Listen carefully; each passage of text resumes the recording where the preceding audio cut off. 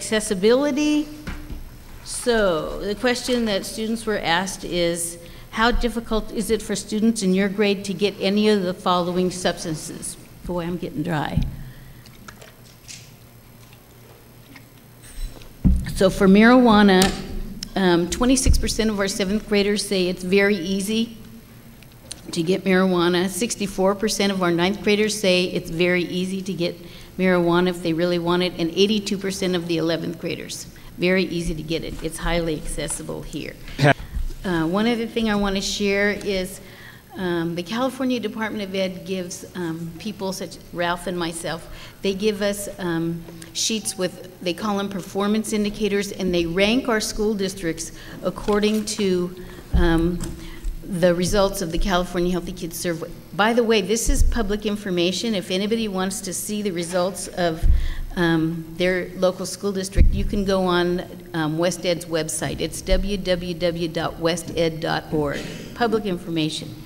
But in terms of Willits Unified, in the 2005-2006 survey, their 7th graders ranked first in the state of California in terms of numbers of students who are smoking weed. That's first.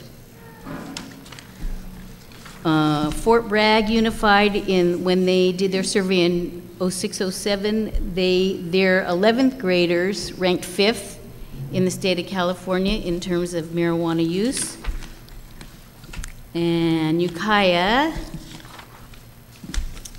ranked 7th with their 7th graders. So a lot of our kids are using, is what I'd like to say. And in terms of, I don't know where Hal is, but in terms of trends, I do get something that has trends that it's a multi-year comparison, and our stats are staying pretty much the same. I think the trend is just going to be the same. There's hardly any percentage point difference from 01, 03, and 05, and that's the last I have of it. So that's it for me.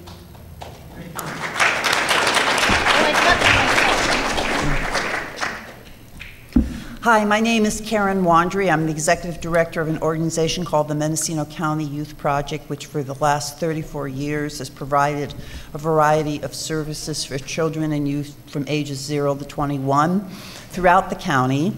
And a big part of what we've done has been alcohol and drug prevention work. Before I go any further, I want to give my thanks to our district attorney and to Ralph Cantor for their remarks, which basically was half of my original presentation. They made those points. And I want to thank them for that. I also wanted to say that if you're interested in hearing more about Ralph's ideas, on October 15th, a wonderful woman by the name of Linda Chamberlain, who's an expert on the adolescent brain, the effects of alcohol and drugs on adolescent brains, is coming to the county for a workshop. The morning will be for professionals and the evening will be for youth and their family members. And if you're interested, I'll hang around afterwards and I'll be able to give you a flyer if you want one. And she's just fantastic. Carol and I have heard her before and she's wonderful.